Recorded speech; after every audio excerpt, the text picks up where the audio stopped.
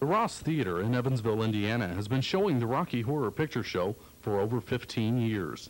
The Rocky Horror Picture Show has probably been known as the most popular cult film in the world since its release in 1975.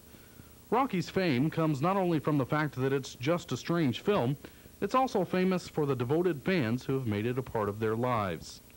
On the last Friday and Saturday night of each month, the Ross is invaded by people in various states of mind and dress. On average, 74 people come to Ross to see the movie and each other. Due to the recent release of the Rocky Horror Picture Show on videocassette, however, interest has increased and so has attendance. Ross manager Janet Yeckering thinks she knows why.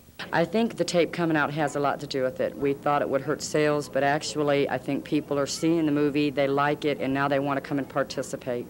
The Rocky following includes more than just the theater. It extends into the lives of its fans.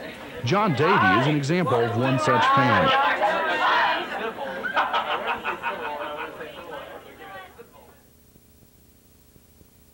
His collection includes this 15th anniversary souvenir jacket, the compact disc of the audience participation soundtrack, and even his desk has become a Rocky shrine. What advice does John have for the potential Rocky viewer? What do I say to people who haven't seen Rocky? Well, it's not for everyone, that's for sure. And as a good friend of mine once said, when you go to Rocky, check your morals in at the door. Who would have guessed when Rocky was released 15 years ago that it would become the phenomenon that it has?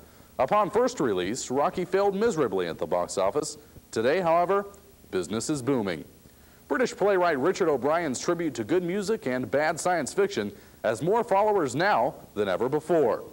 Rest assured that at least 74 people in Evansville will continue the tradition of having a good time and sharing it with good friends at the Ross Theater. For News Center 22, I'm Troy Pennington reporting.